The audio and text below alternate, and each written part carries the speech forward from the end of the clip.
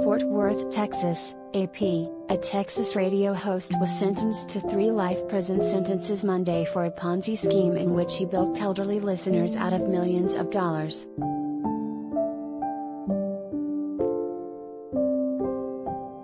William Neal Gallagher also got a 30-year prison sentence from State District Judge Elizabeth Beach for his August guilty pleas. The sentences are to be served concurrently.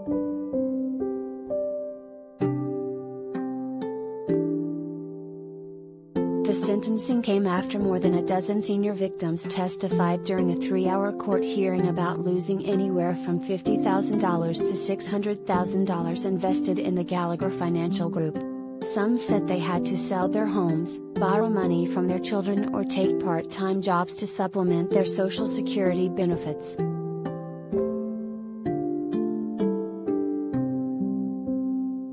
Gallagher is one of the worst offenders I have seen, said Lori Varnell, chief of the Tarrant County District Attorney's Elder Financial Fraud Team.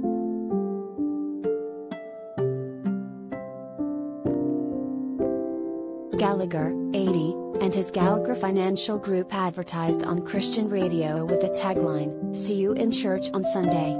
He promoted his investment business in books, such as Jesus Christ, Money Master, and on Christian radio broadcasts.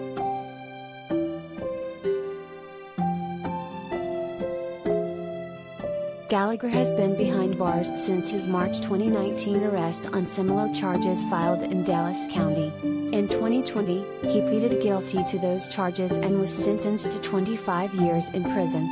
He was indicted in Tarrant County in August 2019.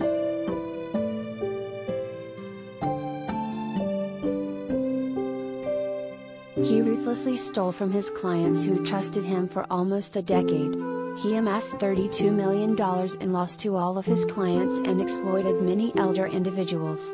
He worked his way around churches preying on people who believed he was a Christian, Varnell said in a statement.